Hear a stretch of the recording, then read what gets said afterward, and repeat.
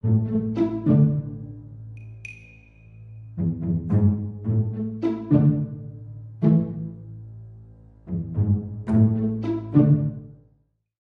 what's going on? Thank you for tuning in to another What's in the Box product review. As you can see in the title of the video, I'm reviewing this Windslayer cover for the GoPro. I don't know if it's HSU or if it's SU.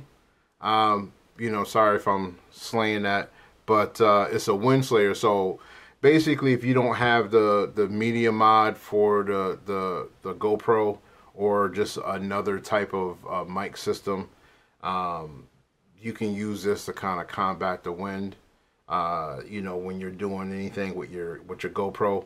This one says that it's for the GoPro 9, 10, and 11. Of course, I got the 11, but let's see what is in the box. All right, so I'll open the box, and these came with two Windslayers, so I was a little surprised. Maybe I wasn't paying attention enough in the description of how many you get in the box, but it's nothing high tech or anything like that. I'll put that to the side. I'll show you how it goes on in a second, but you get the hole in the bottom so you can put your GoPro legs through. Obviously there's a specific cutout, so you get your display screen in the front and your lens. There's nothing on this side right here. This is going to be the back, so you have access to your touch screen. It's not exactly perfect. You know, you might have to move this up a little bit to get to all your settings. And then, of course, you know, it's not exactly cut exactly right because obviously the power button is way over there. But it's not that big of a deal.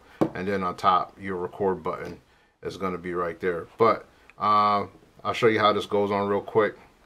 So you want to scoot this over a little bit, and I'll show you how to take it off. Obviously, you're gonna scoot your legs out, and then come from the front and push your action camera through the back, and then there it is. There's your action camera. And then when you go in, you're going through the back as well, and you just kind of fit its way on the inside. It feels like a nice styrofoam, so I don't foresee it ripping or anything like that. But your legs are in there. You want to scoot that to the side, like I said before. Kind of flip that up and get that out, just like that. But like you see, like a little pieces of foam that are coming up. But you know, for $9.49, which at the time of recording this video, that's how much it costs. For $9.49 to get two of them. That's a pretty good deal. But we're gonna take this outside and put it through its paces, because obviously if I was to record it inside my house, there's no wind, so you can't really. Sorry about my camera. This is one of my old cameras. It's on the way out the door. But obviously if I was to record this on the inside of my house, there's no wind, so you can't really see how it records. But as a matter of fact, I'll show you how it goes onto one of the attachments so you can see if you got some room. This is just a basic attachment to put onto your tripod. But yeah, goes on there no problem. You have plenty of room to adjust your mounts. So like I said, we're gonna take it outside, see how it works. I'll jump on my bike. If it ain't gonna work on my bike, which I plan on using it when I'm recording anyway, for the most part, then it ain't no good. But I'll get back with you in a few moments and let you know how it works.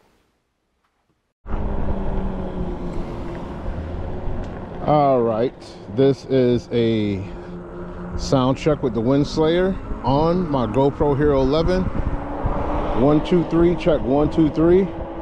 As you can see, I'm about 19 miles an hour. I'm talking regularly, so let's see if my voice picks up, how much wind you hear, and I'll try this again with the Windslayer off. All right, this is the sound check with the Windslayer off my GoPro Hero 11. And you see I'm almost to 19 miles an hour as before. Here is the Windslayer in my hand. And see if you can pick up the audio from the camera with the Windslayer off. I'm talking just as normal as I was before. This is about 2 months of use, like constantly having it on there.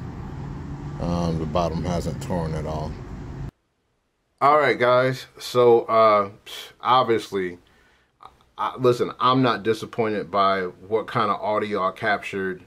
Obviously, I wasn't in the noisiest conditions, but to be riding around at 20 miles an hour and still be able to capture good audio from just having this on there, that's pretty good for me. That's pretty good for me. I don't plan on recording like that all the time, but you know, if I'm doing some more bike reviews or anything like that, obviously, you know, this might be a good setup just to go to, just to capture some quick audio.